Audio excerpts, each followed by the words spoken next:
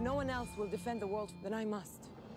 Greetings Multiverse, Supergirl Season 2 concluded recently with the epic "Nevertheless, She Persisted." After all the action and drama had concluded, we were left with an intriguing and cryptic cliffhanger, much like the pod at the end of Season 1, which this season was revealed as containing Monau of Daxam. In the Season 2 cliffhanger, we flash back to Krypton just after Kara was sent to Earth, where we see several mysterious hooded figures sending a baby off-planet in a similar rocket ship to Kara and Kal-El's. A baby that drinks blood. Now, there's been speculation about this baby being everything from Doomsday to Laron the Kryptonian werewolf. But this is silly, because the hooded figures clearly and notably say a crucial word at the very end: Rain.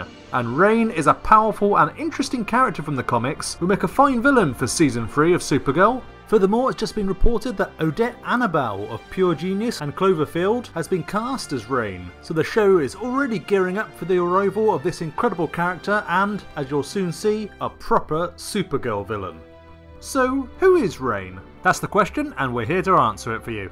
Rain is a female Kryptonian and the leader of a group called the Worldkillers, named after Kryptonian myth. 5 biological medical experiments designed to create the ultimate weapons. They were created on Krypton and escaped its destruction. They were outlawed by the Council of Krypton because they were uncontrollable monsters, and Supergirl's father, Zor-El, had a hand in their creation, which would explain why the compound was so close to Kara's home on Krypton, and why the rocket ship looked so similar to hers.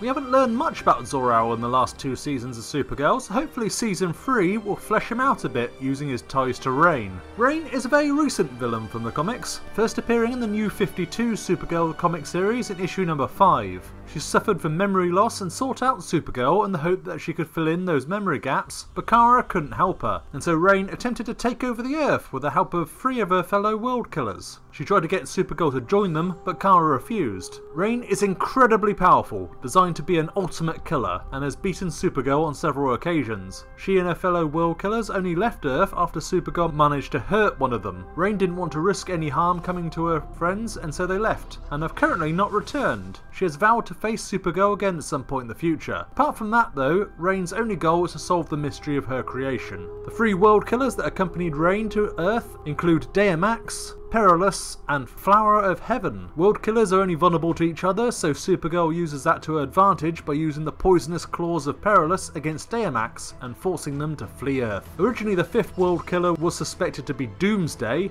but later Supergirl meets the real world killer, a parasite that finally infects her when she wore a Red Lantern ring.